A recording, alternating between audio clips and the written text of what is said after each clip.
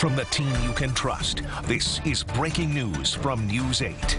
Breaking news in our Sunrise Smart Start this morning. 2 men sent to the hospital after 2 shootings around the same time overnight in Rochester. Officers responding to Sherman Street around 12:30 this morning for the report of shots fired.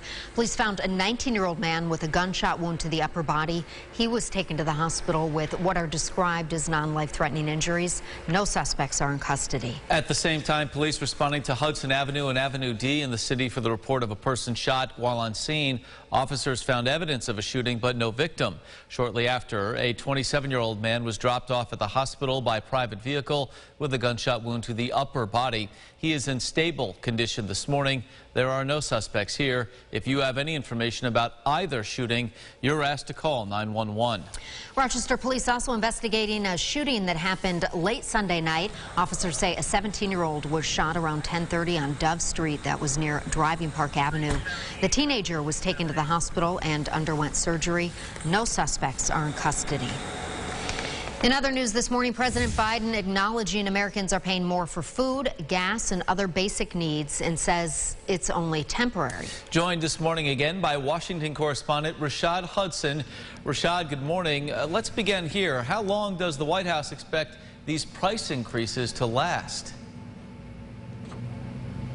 Good morning. The president didn't exactly say how long they're expecting these price increases to last, but he did take the opportunity to talk about how his Build Back Better plan will help drive down those costs and the high costs and prices.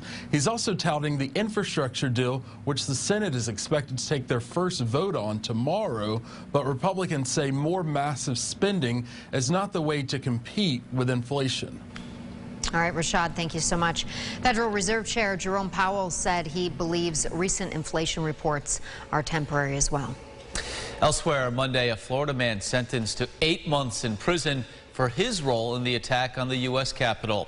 Paul Hodgkins was one of many who breached the Senate chambers back on January 6th. The 38-year-old is the first Capitol suspect charged with a felony to be sentenced. Many legal experts believe his punishment could set the bar for others. Dominic Pizzola of Rochester is being held in D.C. for his alleged involvement in the deadly Capitol riots. Thousands in California forced to evacuate as wildfires continue. The National Weather Service says the western U.S. will see elevated and critical fire weather conditions and widespread chances for dry thunderstorms. Currently, the flames in Northern California near Lake Tahoe are 0% contained. About 30 square miles of land are under a severe wildfire warning.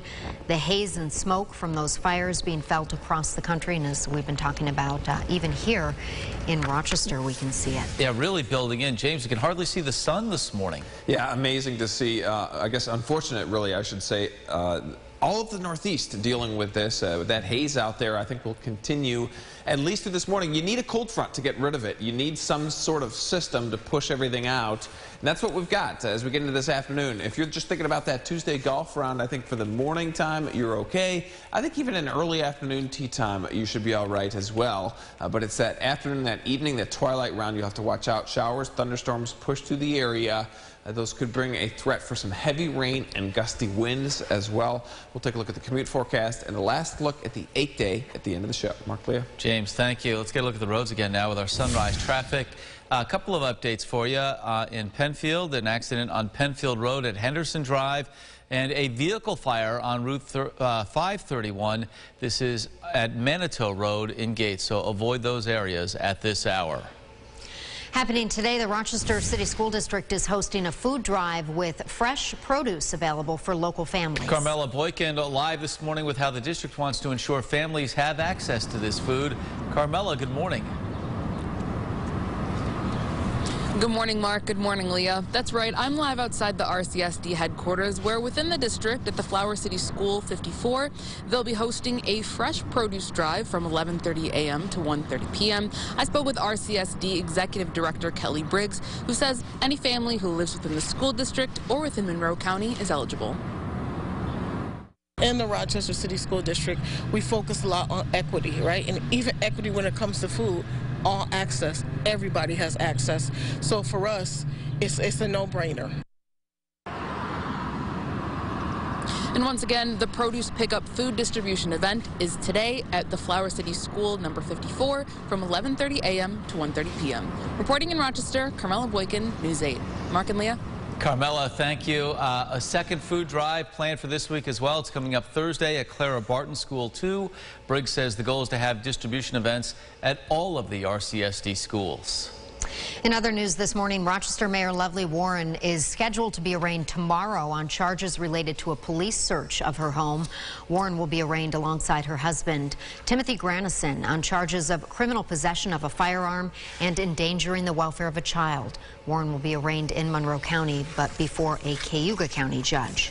A missing Parma man has been declared dead now after his remains were positively identified by the Monroe County Medical Examiner. William Mason was last seen back on May 25th near his home on West Ridge Road. Police say his remains were found in a fire pit on his property. We're told small bone fragments and surgical implants recovered by the Monroe County Sheriff's Office helped to identify Mason.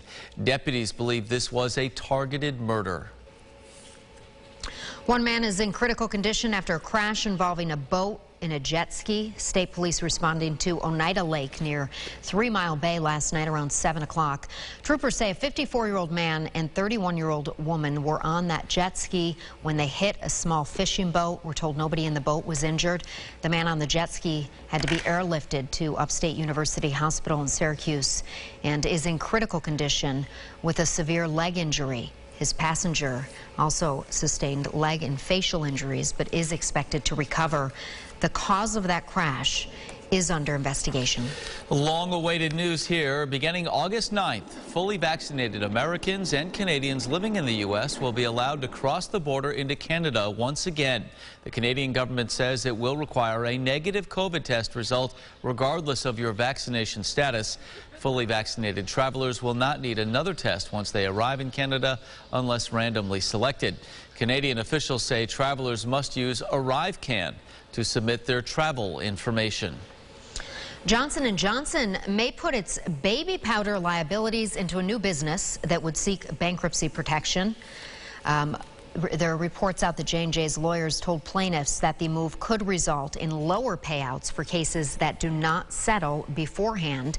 The company faces legal action from thousands of people who say its baby powder and other talc products cause cancer.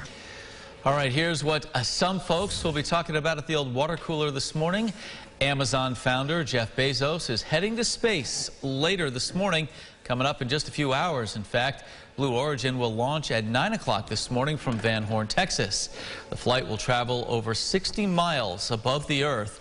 Bezos will be joined by his brother, Mark, 82-year-old Wally Funk, one of the first women to train for spaceflight back in the 1960s, and an 18-year-old Dutch student whose father bid $28 million for his spot at auction. Wow. That's just a fun crew. Little cheap trip. Yeah, right. There's been so much build up to this. So many people will be watching. It's at what, 9 o'clock? 9 o'clock this morning, and we'll have live coverage here. We'll have live coverage on News 8 yes. When it happens.